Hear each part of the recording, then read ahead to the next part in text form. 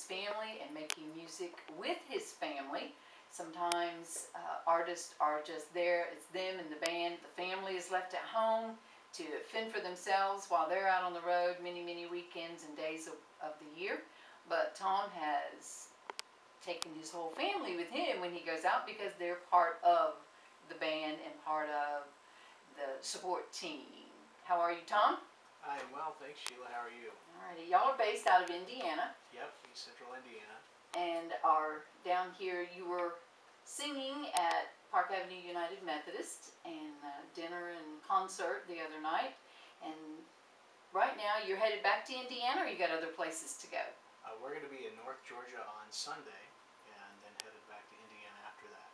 And North Georgia and South Georgia are opposite ends of the pole, I guess you've noticed. Yep.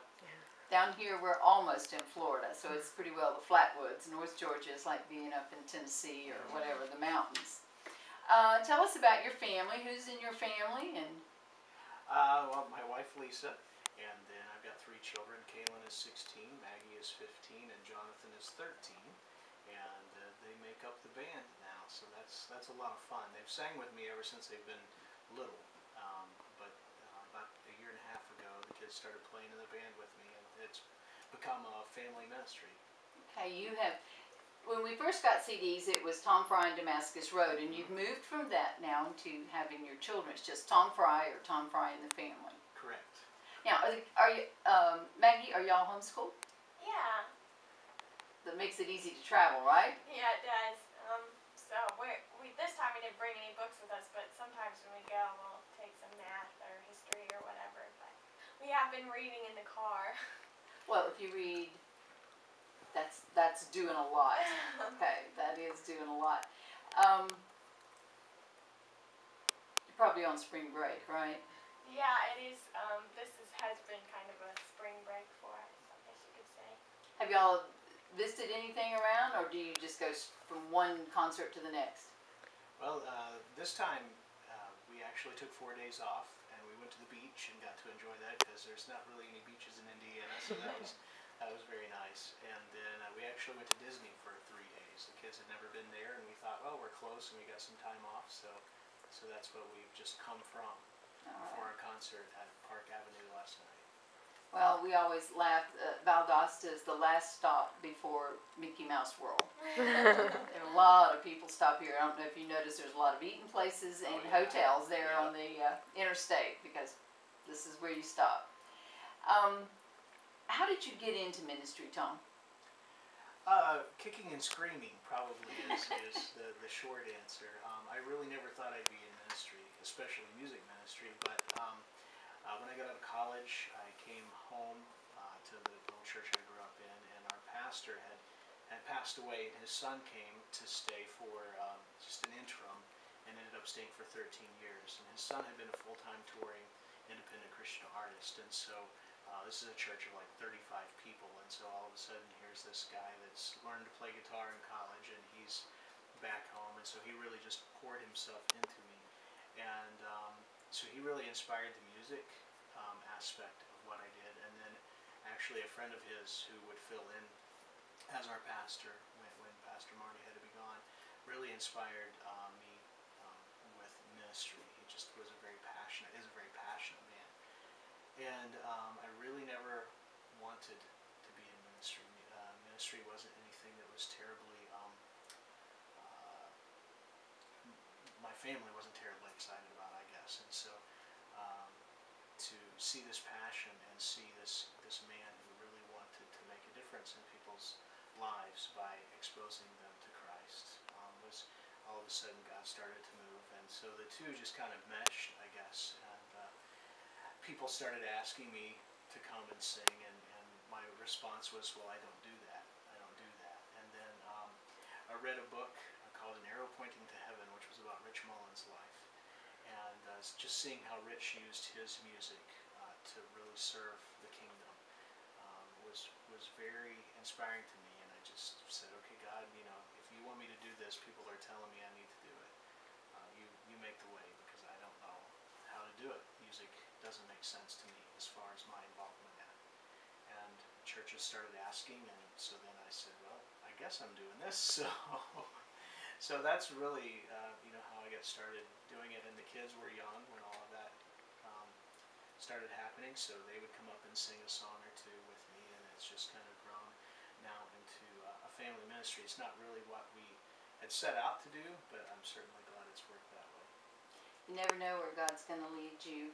My husband started out in the forestry, putting out fires. Oh, wow. And now he's a pastor and starting fires. We're trying.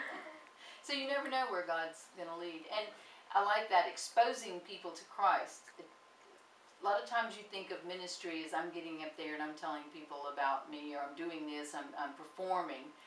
But yours was exposing people to Christ.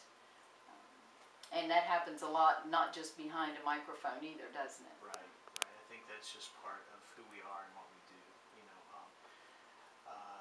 Whether we're in a restaurant, how we treat the waitresses, how we treat the people that serve us, I think says a lot about ministry. And so I think it's really important to realize. I had a friend one time who was at a restaurant, and he told me that the waitress said, "Oh, I hate it when people do that." And he said, "What?" And she said, "Pray. Those people over there praying." And he said, "Why, you have something against people who pray?" And she said, "No, but they're usually the worst tippers."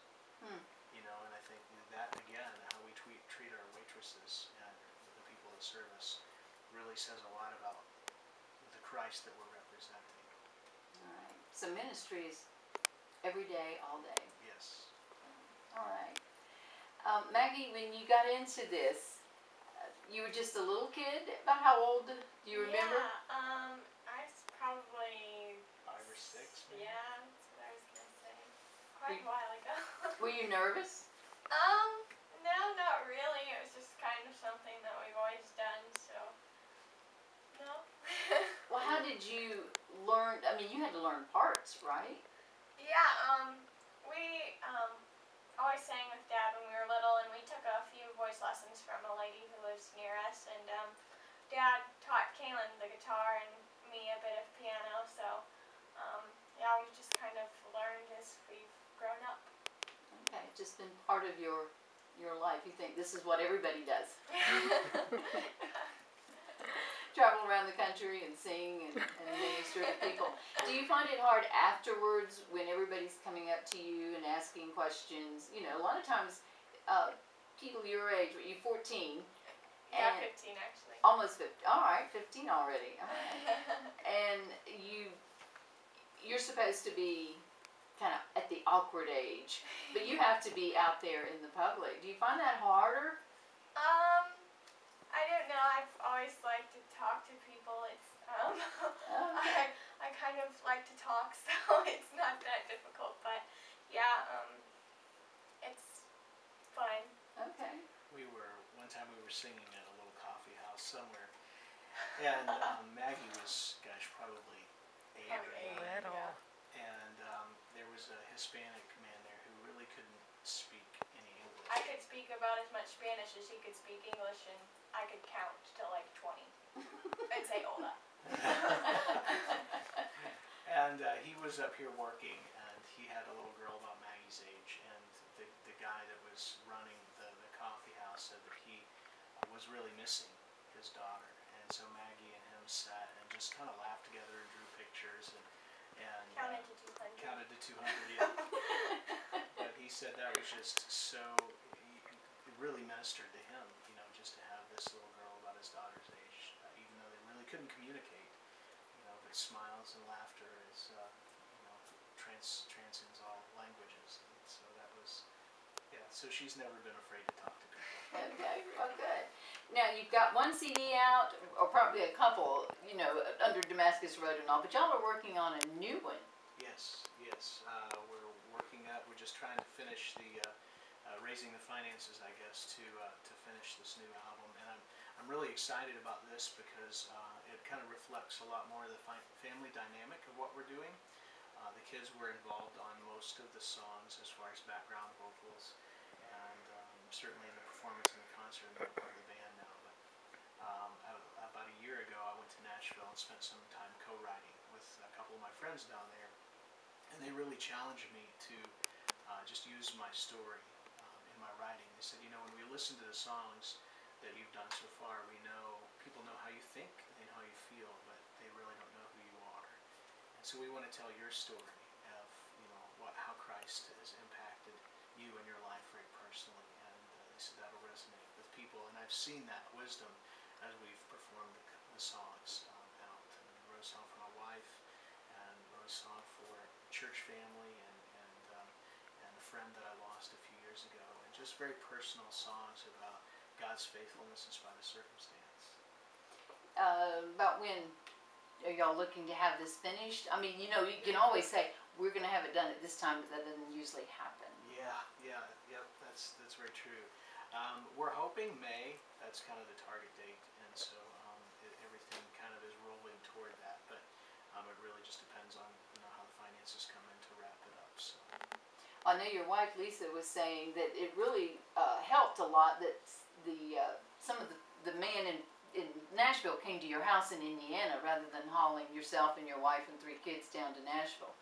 Yes, a lot of the recording instrument-wise was done in Nashville, and we did about a third of the vocals down there, but the majority of them were actually done in our house in Indiana, and just brought the equipment up, just the same microphones and condensers and all this sort of equipment that I really am kind of oblivious to, but it was stuff that was from the studio. Matter of fact, my producer said, well, this thing that you're singing through right now is the same thing that Chris Rice and Mac Powell and everybody's vocals have gone through for their stuff. So I mean, it was good equipment, but it was a lot of fun, just getting to transform our home into a recording studio. Yeah. Okay. So we're looking forward to that. Now you did tell me, Tom, y'all going to be back down here in October, in the fall, when things are a little cooler, and there isn't going to be any pine pollen. Yeah, my oldest daughter has a little allergy issue, and so we got down here, and she really didn't know what hit her, but we found out it was the pine pollen. But yeah, plans are to come back down in October, so we're working on bookings in that time right now. So if there's any of the listeners that would like to bring us in, for a concert or church service, or even to speak, I do some speaking just on the importance of family and family ministry, and I was really challenged a few years ago by a friend of mine when I was doing a lot of volunteer work in our community with civic organizations, United Way and such, that are good organizations, and also a lot of volunteer work inside our church, and the music was starting to take off, and I was feeling very stretched, and one of my friends said, don't forget that your family is your first ministry. And that really just kind of made me step back and reprioritize how I do things, and so I've seen God's faithfulness when Lisa and I really didn't know for sure how to raise our kids to be godly young people, and certainly didn't know how to approach child raising from a ministry standpoint. But we had people along the way that helped us and gave us little nuggets, or maybe big nuggets, just to help us understand that. And so that's really become a passion of ours too. And so I've done some speaking like that, and would be glad to to speak to a family group or a homeschool group or whatever the case may be as well. All right. Your website is tomfry.net, and Fry is spelled F-R-Y with an E. tomfry.net. An easier way, or the easy way, is to go to WAFT.org, and right there on our artist page, you can look it up under Tom. T. I discovered that. No, it was F. That was right. I went to T for Tom, and it's under F for Fry. So it's tomfry.net, and find out about the family and pictures when the next CD will be ready. Listen to some of the music. Of course, you can hear it right here on WAFT. And if you're looking for some projects in October and you're going to need somebody to come in and sing for you, they'd be glad to hear from you. Anything else, Tom? I would just like to thank you guys for your support, what you do for Christian artists like myself, and also for this community, just helping to be, salt and light right here in South Georgia and North Florida. So I appreciate you guys letting us stop in, and it's been great talking with you. All right, we've been talking to Tom Fry, and that website is tomfry with an E .net.